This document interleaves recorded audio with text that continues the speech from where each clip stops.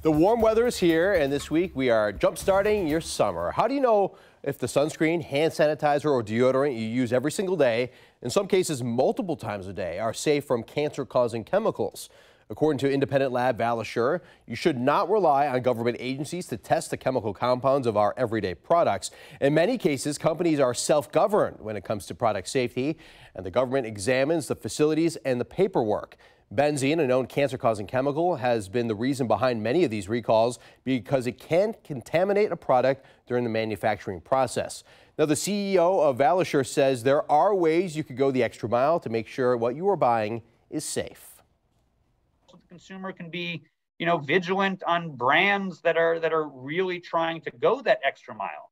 Are they just relying on kind of the standard regulatory process, or are they doing something to separate themselves as a clean or independently reviewed and validated? There's all sorts of badges out there these days.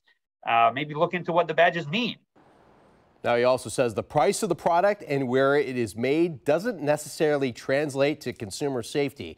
Valisure tested thousands of products and has listed their research online.